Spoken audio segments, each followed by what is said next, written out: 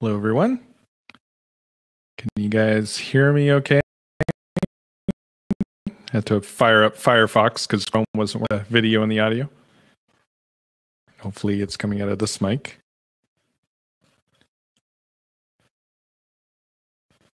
Thank you, Vova. Good. So it's 2 o'clock. I will, I'll get started now. So obviously this Q&A is related to the course. If you haven't seen it, making pro plugins, but it's going to be a really soft pitch. I'm not looking to hard pitch with this. I'm just hoping to answer some questions and answer anything that you guys have posted on there. And if you want to grab the course, great. There's a discount until tomorrow at 9 a.m. Eastern, but if not, that's totally cool. So we'll start with the first one. So Kevin asked, how well do you need to know the inner workings of WordPress? So this is kind of assuming either you're new to WordPress development, or maybe you are, PHP developer and you haven't done WordPress, or you haven't done any PHP or WordPress at all. Kind of depends on the plugin, obviously. If you're doing something that's, front end heavy, or maybe is, changing the internals of WordPress and how plugins are installed, or something like that, like, something like WP Pusher, you're obviously going to need to know more of the inner workings of WordPress. But a lot of times it's just really knowing PHP, and kind of as you're developing the plugin, you kind of want to think, okay, if I'm going to add this thing in, do I need to know, is there a WordPress way of doing this? And, a lot of stuff that you can do with WordPress is with hooks and filters. So you definitely need to check those out. And I've actually got a video on YouTube, which I can post later, that goes through the basics of actions and hooks and filters in WordPress, which you can do a ton of. There's obviously other resources. I've got some other WordPress.tv presentations on kind of the inner workings of WordPress and ways you can create those plugins. I also have a free JS course, so WordPress and JavaScript, that you can check out over on brianhogg.com. So that'll also teach you some of the more inner workings of WordPress and how to properly enqueue JavaScript files and all that good stuff. So yeah, definitely check out those resources. But again, depends on the plugin, but always ask, is there a WordPress way of doing this as you're kind of creating that plugin? So there you go. So the next one is from myself. Thanks, Brian. Who basically to feed the questions in there. So I was basically saying, can you build and run it WordPress plugins on the side? And the answer is absolutely. So I built up over the last year and 2 years the couple plugins that I have, and now I have 3.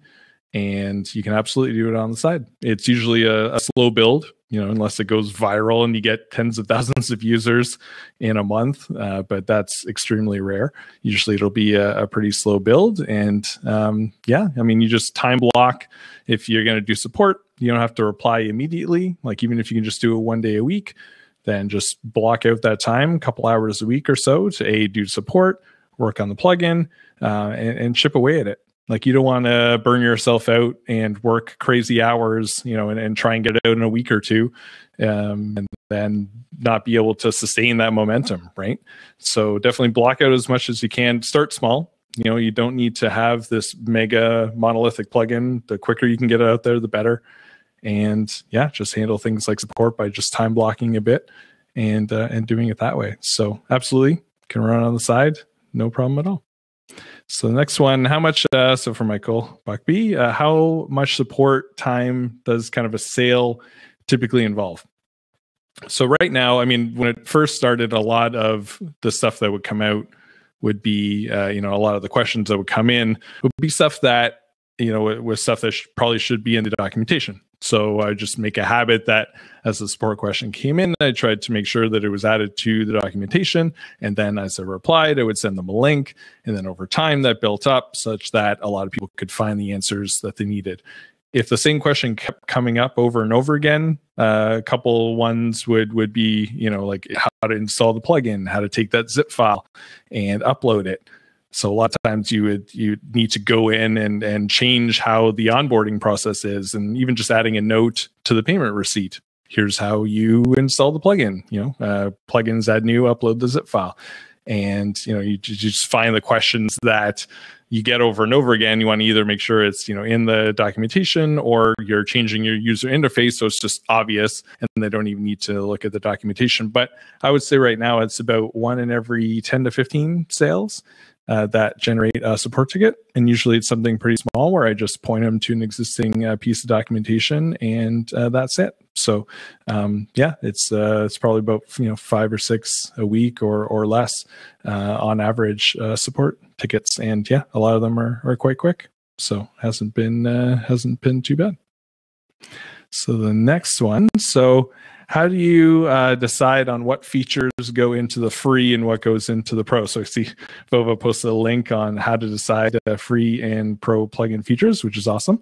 And I actually have a whole video on it in the course. But it's essentially you take the list of the features that you have in the plugin, and then go through and see which ones should be free and pro. You never want to take something out of the free, ever. I did it once and I felt horrible about it. Plus someone called me out on it. It was like the drop-down list for the event calendar newsletter, basically showing or allowing to pick a smaller time period. And basically I put it right back in immediately. So once it's in the free, you can never take it out. So if you're unsure as to whether it should go in the free versus the pro, you definitely want to keep it in the pro version only, and then crank it into the free later if you need. You definitely want to have something that's an quote unquote essential feature. So obviously this should get use out of the plugin, the free version, and be able to try a good chunk of it. But there needs to be something that's like quote unquote essential to the functionality. Otherwise, there's going to be a very low reason for them to upgrade, essentially. And I kind of made this mistake a little bit with the event calendar newsletter plugin, where I didn't really have in my mind to do a pro version at all at the beginning. And again, because features were already in the version, I'm not going to be able to take them out and just make them pro only, unless maybe I took the free version off completely. But really, you're just going to want to make a list, figure out which ones make sense to have in the free that are just absolute minimum functionality, and then keep everything else in the pro. One other note as well is to like if there's one suggestion or some good examples of what people have done to separate the free and the pro. One is MailChimp for WordPress. So they've got a the ability to create one sign up form for WordPress or for MailChimp. And if you want to add more than one, then you're essentially going to want to upgrade. But you can at least create one, see how it works, make sure it works, and then if you just want to add more than one on the same site, you're going to want to upgrade. Another good example is Ultimate Coming Soon. So they've got like a Coming Soon plugin where it shows the splash page. And one of their things is the gateways that they allow you to collect email addresses from, right?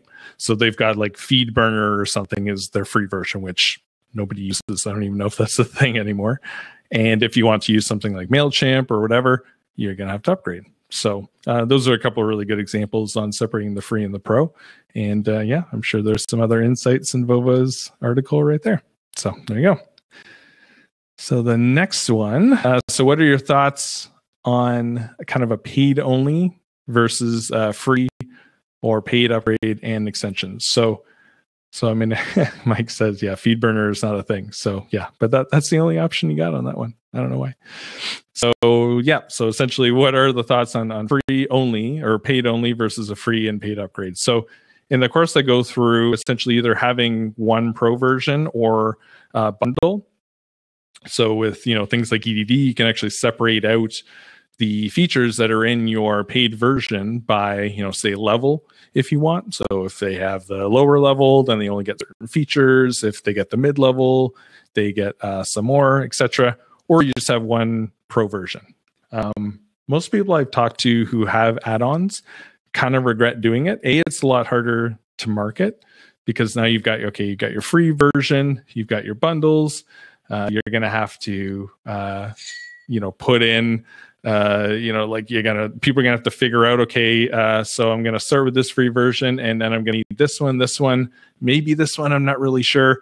what's that gonna, they're figuring out permutations. It's like, okay, if I get these 3 but not these other 5, how much is it gonna cost? Oh, there's a bundle of these add-ons too. Like, what does that include and what am I saving? So I mean, setting up the whole marketing for it is possible, but it's just a lot more complicated. So I would definitely recommend starting with, just kind of a bundled version. And actually, there's a great article that Delicious Brains did on, they do the bundled and the kind of single pro version model as opposed to the add-ons, and they do a nice breakdown of which one's better or worse. So I'll link that in the comments afterwards. So there's that. So the next one. So in your opinion, what would another worthwhile CMS be to consider premium plugins for? And this is assuming in addition to WordPress. So actually this came up yesterday. Was it Eric Davis, who's kind of known for doing Redmine consulting and writing a book on that, a lot of Ruby stuff. And he just got into doing Shopify add-ons. So that's kind of another platform and CMS of sorts that it has a marketplace, has a lot of active users, and where he's able to get a lot of organic traffic through that. People searching for add-ons and then finding it. It's kind of nice too because it's kind of baked in, e-commerce. I believe I haven't written Shopify plugins, but you're able to do like monthly fees, and I'm pretty sure if you stop paying, then it just automatically removes it from the site. Versus WordPress, it would stay, as a plugin installed, and then you'd either they would just keep using it and it just wouldn't be supported anymore, or they would, or you'd have to deactivate the features by checking that the license is still valid. So, Shopify is one of them, but to be honest, I haven't really looked at other ones. Like, I don't know if Drupal has like a marketplace. I think that took me 6 weeks to set up a basic blog, and then when Drupal upgraded from 7 to 8, like you'd have to like redo it again because it's not backward compatible. So definitely WordPress has been the main one because it's just there's a huge market for it, and they're pretty good, for better or for worse, of keeping things backward compatible. So you're able to kind of do a lot less support, which is good as the WordPress versions upgrade, and a lot less maintenance. You just have to test to make sure it still works. So there you go. All right. So Aaron asks, what is the best way to get ideas for plugins that would actually sell? So a lot of times, I've again got a video on this, and it's on YouTube, and I've sent it by the email. But you basically want to, one idea is to scratch your own itch. So, it typically, if you can use in it something you can use and you think it's better than things that are already out there, chances are there are other people who can use it as well.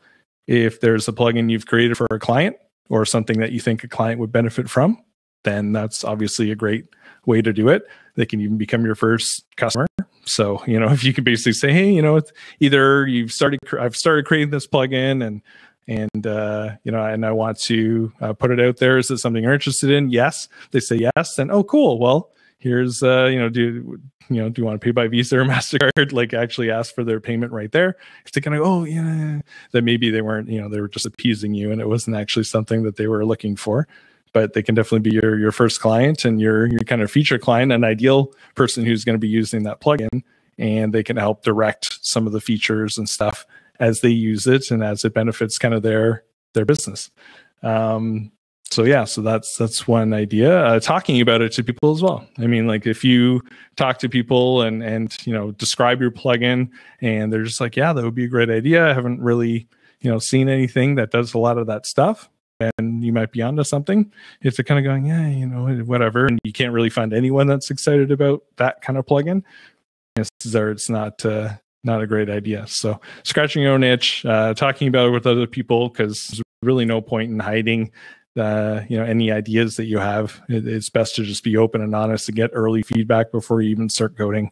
And even if it's not your own itch, if it's something that your clients, if you built for your clients or something that you think they could use, then that's a great way to do it. And then that gives you a vertical too that you can kind of market to a bit easier, in addition to creating a free version and getting stuff from there. All right.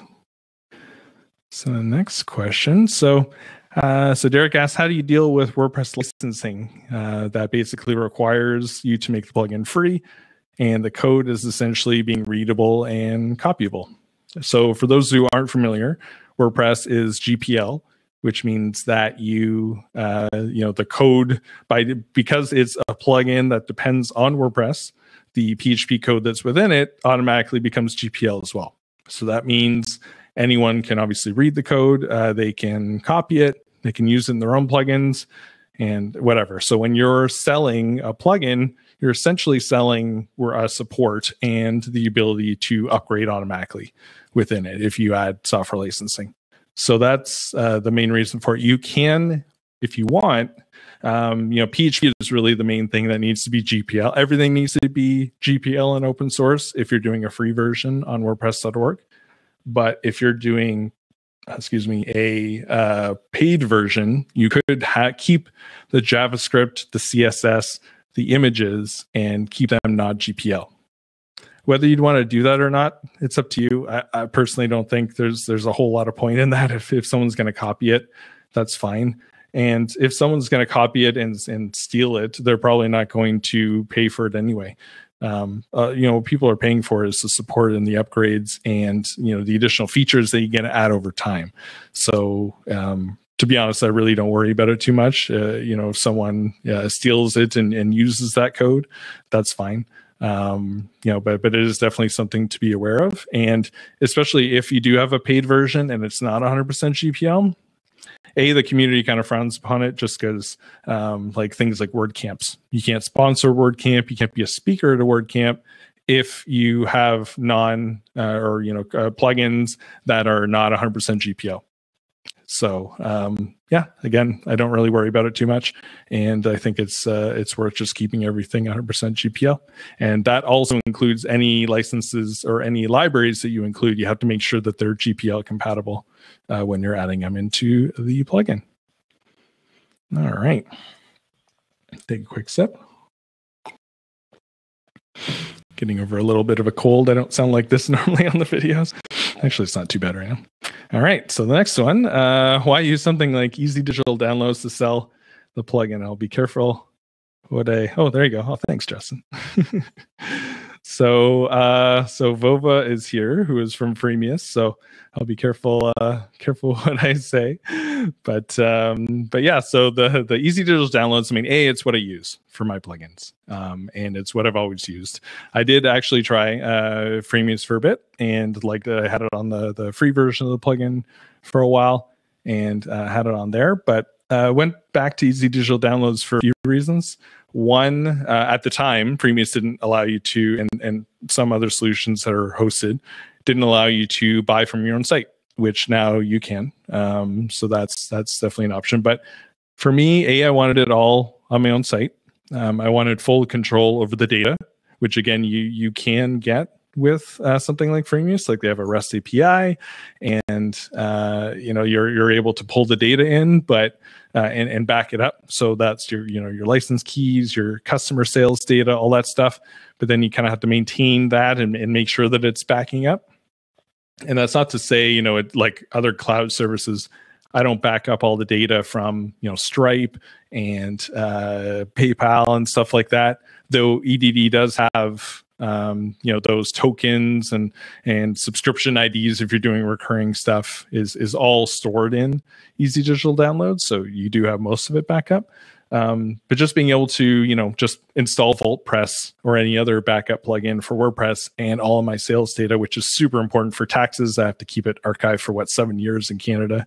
Is all there and easy to back up, which is huge. Another reason was by having it all on the own site and having it as an open source WordPress plugin.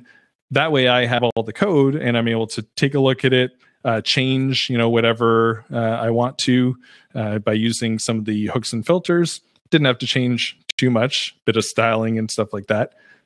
But at least I have the option to do that. And a huge reason is that if Pippin and his team, fingers crossed, touch wood, ever get hit by a bus, or there's some issue with, say, easydigitaldownloads.com or whatever, the hosting for the site, my site doesn't get really affected, right? Like my website will keep on ticking, and it's up to me, just grab some decent quality hosting, like WP Engine or SiteGround or something like that. And then that way I'm able to, and then Buckby, so speaking of hosting, like S3 is down, right? So if something that's a hosted service depends on S3 or something like that, then you might be out of luck with that. But because it's all on my site and I have full access to the code, it would really suck if I'm now the one who's supporting this e-commerce platform. But at least, again, if today Easy Digital Downloads is no longer supported, I'm able to continue using my site and sales will keep coming in. And, just eventually I'll have to upgrade if Stripe APIs or PayPal APIs or whatever, or WordPress compatibilities come in. But just having that full control for me is a great thing. And obviously DD, Pippin and his team have a great support model. So those are many reasons as to why I picked DDD, and kind of highlight that as part of the course. Take a quick sip. All right. So, actually one popped up here. I wonder if I can mark these as answered. So if I go start answering, done answering. Hey, there you go. Cool. So I can actually mark them as answered so I don't miss any. But Mike just posted, so any tips on getting more feedback, feature requests on plugins? So you've got a few plugins with 200 active installs, but don't get a ton of feedback from users. So actually Vova wrote an article, and a few people have done well with it to prompt users to leave a review. And that can obviously prompt them to leave feedback as part of that, or just, realize that they can go to .org and they can submit something in the support forums and provide feedback that way. And the way you do that is you want to have a point where they've gotten some value out of it. So a good example is the upcoming soon plugin that John Turner over at CProd did. And he can tell pretty easily, okay, have they created an upcoming soon splash page, and have they activated it?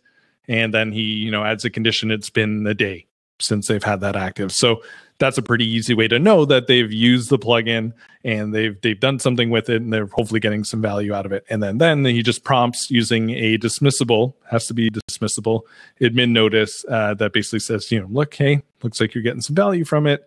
Hop over to WordPress.org. We'd love it if you could leave us a review. So that way he can get that kind of feedback and pull some feedback from that. Freemius does have a free version if you have under 10,000 installs, which we just posted. Thank you. Analytics for plugin developers. So then that way he's able to, it's one way to, without creating your own kind of permission form, because you can't just grab the email address, from the admin and throw it onto your server. That's totally against the WordPress.org rules. But that way, you can get a little more advanced analytics. You get their email address, and then you can ask for feedback. Typically, when I was using Freemius, I was emailing people and asking for feedback. And to be honest, I didn't really get any replies. But I know others like Sprout Apps. I think he's got his own system where he's explicitly asking for permission and getting their email address. And he's had some pretty good success with asking for feedback that way, and just having a direct line to free users. And you can totally do that. You just have to explicitly ask for permission before you do it. So those are some good ideas that you can use to get some more feedback. So I can mark that as done. Make sure I didn't miss any above. No, I think we're good. All right, so let's scroll back down. All right, so Mike also asked, so do you or can you do a yearly amount or make it like a SaaS, software as a service kind of billing model? So I'm assuming monthly is pretty typical. So depends on the plugin that you're using. So typically WordPress plugins would include, and what people are used to is having a year of support. So you would have, like 1 year of free upgrades and support. And then after that, you need to renew. A lot of times people offer a discount. Like for myself, I do a 30% discount after the first year. Reason being, A, gives them a little incentive to upgrade. And B, you would also, after the first year, if they've been using it for a year, typically it's not like the year mark hits and they go, whoa, I don't know how to use it anymore. They've kind of already been using it, they're familiar with it, they're comfortable with it. So that 30% discount is just basically because support should be significantly less or nil, unlike what it might have been in the first year. So you can do recurring payments. EDD has a recurring payments extension that you can use to automatically bill a year, and you should definitely make that clear in the terms and conditions that it's a yearly amount, and give them a way to cancel pretty easily. But you don't need to do that out of the gate, and you can always switch it later after you get it for a few sales. You can also do a monthly model, which I know some still do. Boxzilla and some other ones, like Boxzilla is like $6 a month or something. But they, like I use that. I grabbed the plugin and then I kind of cancel it afterwards. And I'm not sure if they're going to cancel the features just because I don't need it. It was exit intent or something. And I just don't need that anymore because I'm not going to use it. But yeah, if you're doing a monthly model, you typically want to probably remove those features after that monthly subscription is ended. But it depends on your plugin and whether you could do that. If it's a plugin that's something like WordPress, which is like a backup plugin, or Akismet, which is like an anti-spam, or well, I guess a lot of it's wrapped into Jetpack's stuff now. Then that's like a hosted service, right? So you can totally have a free plugin that's in WordPress.org, and it really doesn't do anything until a license key from your SaaS is entered. So basically your plugin is just an interface between WordPress and your hosted service. And that's totally doable. It's something you can do. It's not something I currently cover in a course, but yeah, it might be could even be a separate course altogether, turning your plugin into kind of a SaaS billing model. But no, it's definitely doable. There are a lot of good examples of ones that do that, and you can do it. All right. So kill that. All right. So Derek asks, I've got a plugin I've been building on my own site and my own needs, dealing with e-courses, so screencast books. He relies heavily on other paid plugins, but he adds his own code to add features to the WordPress site and integrates everything together seamlessly. Is there a market and a marketplace for plugins that build upon other plugins to create kind of an integrated feature set like this? So yes, there are. Obviously, especially if you're integrating with more than one, that I would think that would be a lot harder to market and explain. And people might come in and be like, "Oh, well, I use this one premium plugin that you're tacking extra functionality onto, or free plugin, depending, but not this other one. Does it still work and whatnot?" So I mean, if you're adding functionality onto other plugins, I'd probably limit it to just one plugin at a time. So maybe split up your integration stuff into pieces, right? So if you're adding something to, say EDD even, or you're adding something to something like advanced custom fields or whatever it is that kind of has a large user base, I would tend to just have a add-on for that one plugin. So split up your integration stuff to piece it out so that each add-on or integration plugin that you've created only depends on one plugin at a time. But there's definitely a market for that. And a lot of things like, for example, Event Espresso, I have a support for, and Event Calendar Newsletter. And I was able to get listed on their, third-party integrations page and get some traffic from that. So yeah, by having it be an add-on on another plugin, it's kind of nice because there's a lot of people, like Advanced Custom Fields is over 1 million installs. EDD is 60,000 on their free version, right? So there's already a base of people who are using that plugin and are probably looking for that kind of add-on. So it can be a great way to, relatively easily add a bit of functionality and spin it out as an add-on that's, totally independent from that plugin, but something that you can even reach out to. And even before you start building it or thinking of marketing it, reach out and be like, hey, I built this kind of integration. Is it something that you'd be interested in helping me market or promoting to your users? And a lot of times they'll say yes. I've done that before with a theme that I support on one of my plugins, and they put it out in their newsletter to a lot of people. So yeah, it can be a great marketing tool to do it and leverage that existing audience and kind of user base who might be interested in your plugin. So hopefully that answers that question. All right. So do you ever think about vulnerabilities your code may introduce to a WordPress site? So I wasn't before, but now I am. Thank you. Yeah, so no, it's definitely something I consider. I try to follow, as best practices as much as I can. There's a whole module actually in the WordPress JavaScript course that's on my site, brianhogg.com, on creating a endpoint with the WP REST API and making sure that the data that's coming in and going out is validated and sanitized, that you're checking for appropriate permissions, making sure that they're logged in, making sure that they're an administrator if they need to be, using things like nonce. So that's a number used once, even though it's kind of a crappy name because it's not actually used once. It's used for 24 hours over and over again. But at least that gives a little less ability for someone to spoof, like a cookie or fake that they're a logged in user. And because that's unique to, a specific person and everything is day ones. Yeah, we should suggest that at the next thing instead of nonce.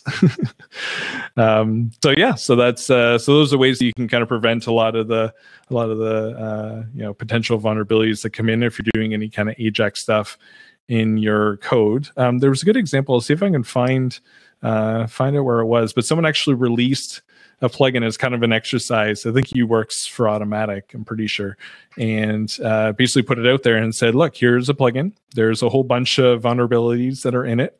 Go through and find where those vulnerabilities are.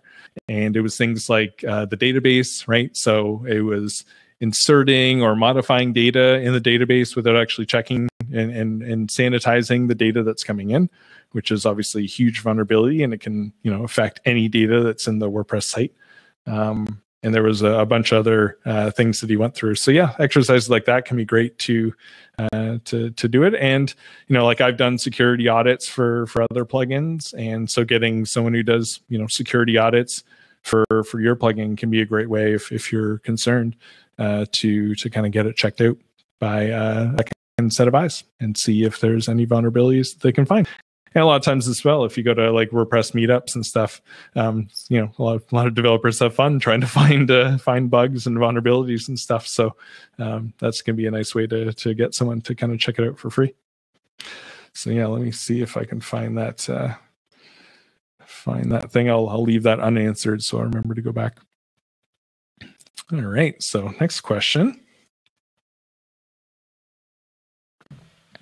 is, how do you get your first 10 customers? So kind of related to the question before on, how do you come up with an idea that'll actually get money? So if it's something that's, scratching your own itch, or you're scratching the itch of a client, then a lot of times, the clients and people that they know can be great first customers. Otherwise, you can do, having a free version is how I got a lot of my first 10 customers. So by having that free version and then adding links from the free version to the pro in kind of a nice subtle way, like you don't want to be like totally in their face and on every single page be like, upgrade now. You want to give them a chance to use it and see your free version and then discover the features of the pro version over time. But that's how I got, my first 10 customers, and some of them, before I even had a pro version, they would be asking in the free version, can it do this? And they'd be like, oh, not yet, but it will in the pro version later, and stuff like that. So then I, had their emails and I was able to email them. So the free version can be a great way to get those first 10 customers. Otherwise, you just do stuff like, if you just have a pro version only, then it could be content marketing. A lot of premium plugin authors don't really do too much content marketing beyond how-to tutorials and documentation, which can be a great way to do it, especially if you do it on like something like YouTube, and people can find it that way. So that's another way to do it. And just, like looking for either Facebook groups or blog posts and whatnot of people who are struggling with some of the issues that your plugin might address, and just, not spamming or anything and dropping the link to your plugin everywhere, but just, being helpful and replying and being like, look, if it's something that you're interested in, the plugin can solve XYZ for you, and feel free to ask me any questions about it. So if you have a pro only version, that can be another way to get some of those first 10 customers. Hope that one helps. All right. So another one was, how does launching a plugin suite, so like WooCommerce plus free paid add-ons, differ from the likes of a freemium model like Advanced Custom Field or premium only model like WP Rocket? So I kind of addressed this a little bit in my preference for having, a bundled version as opposed to free and paid add-ons. But I mean, a lot of it can come out of having the free version first, if that's something you want to do, especially if you've already got the plugin out there and you think you just want to release it for free and see if people are interested in it as a way to test kind of the market. Then you can release that free version, see what the feedback is, see what people ask for. And if they're small enough chunks, then maybe it's something that you just release as kind of a little add-on and stuff like that. But again, it just a lot more complicated to set up, set up marketing site. Can add a lot of confusion if like people have like 3 out of the 10 add-ons and they've got all these different license keys that they have to kind of manage with it. EDD is an example of this. I mean, if you ask Pippin, he would totally be like, I wish that I had not, had bundles as opposed to individual add-ons, just because of the additional support and stuff that I can add both on the maintenance side and on the customer support side. But otherwise, yeah, I mean, you set up the freemium model and test the market and see if people are interested in it. Otherwise, like premium only, a good example is Justin Fairman from LearnDash, who I interviewed as part of the course. And, he was working full-time as a consultant in the e-learning space, and he's not a developer. And he had someone create the first version of LearnDash, which is like a learning management system, and the one that I use for the course. And he's just like, I'm working full time, and just, I only want to support people who are giving me money for it. It was a bit slower of a build for it, but because he was consulting in that domain and had clients in that domain, it was just a great way to get started. And, when a new client came along or it made sense for an existing client, he was able to be like, oh, look, I've got this, WordPress learning management system that I've created. I think it'll solve a lot of what you're looking for. And, then that client could go and through word of mouth, essentially, be able to find that premium only version and be able to purchase it and use it. And then he can obviously layer consulting on top of that, which if you're up doing customization or consulting, freelancing, whatever, on top of your plugin, can again be a great way to add additional revenue, whether you just have a premium only version or you have freemium or free only. So it really depends on what plugin you're looking to do. But hope that helps. All right, so let me do this. Answering. All right. So I'll leave that there. All right. So Justin asks, how crucial is visibility in the WordPress plugin directory? What is the best way to distribute a light version? So, I mean, you're basically like, WordPress.org is by far the best way to distribute a light version. Some people do it a combination, right? So they'll have a light version and then they'll actually create a landing page or a method, like promote it on their website. It'd be like, here's a free version, but through that process, get their email address through, like a pop-up or whatever. EDD is a great example of this. They have some free add-ons, and if you go and grab them, it'll ask for the email address first, even though it's something you can just find in the WordPress.org repository. They'll ask for the email address and then, and then give you the link to download it from WordPress.org. But absolutely, if it fits the criteria, and I've got a whole video, and I mean, you can look up as well some of the restrictions with listing in the WordPress.org repository, but that can be by far the best way to get visibility and distribution for a light version of the plugin. And I mean, I know some people that do a lot of different, SEO tactics and try to game the, WordPress plugin directory using different tags or maybe using tags that another competing plugin uses to try and steal visibility from them. It's really not. They're starting to crack down on that kind of stuff. So really keeping the plugin updated, making sure that, it's a pretty clear, especially the short description of the plugin. Like, you want it to just be a pretty concise explanation of what your plugin does and what the benefit, the end result of installing that plugin will be, and just make sure that's really clear. Once you get a few reviews, that can obviously help with it, and you can use that technique of kind of asking them for reviews somehow in the free version in a dismissible way, so it's not like something they can't get rid of that you're asking them. And just keeping it updated, like making sure that at least, even if your plugin still works with the latest version of WordPress, make sure that you've updated the README such that it says, yes, it works with version 4.7.2. Because otherwise, people, when they go to search for it and they go to plugins add new, then they'll see that, oh, this isn't compatible with the latest version of WordPress. And it may still totally work, but that's totally a red flag for most people to actually install a plugin on their site. So I think if you're going to have a late version, you definitely want to try and get it or get it into the plugin directory if you can. And there's some stories I went through. The one story was a WP Pusher. It was one where you had it in the free repository, the plugin directory, and then about a week later or so, it got removed. He's like, crap, is this a joke? Like how is what's going on?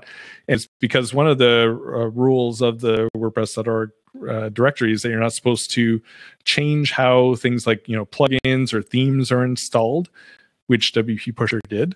So unfortunately, it wasn't able to be in the directory.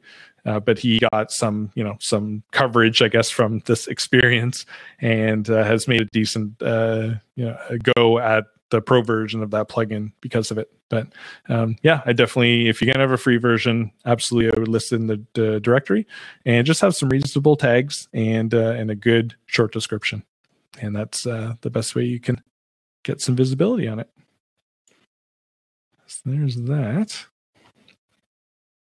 All right, so I think one jumped up. Yeah, there we go. Actually, I'll close that one as well. All right, so when starting a new freemium plugin and hosting it in the repository or plugin directory, what sort of download install trajectory would seem reasonable? So for example, how many active installs should be aiming for after 1 month, 6 months, etc. So I mean, if you look at Event Calendar Newsletter, it's after a couple of years, it's still at the 600 level.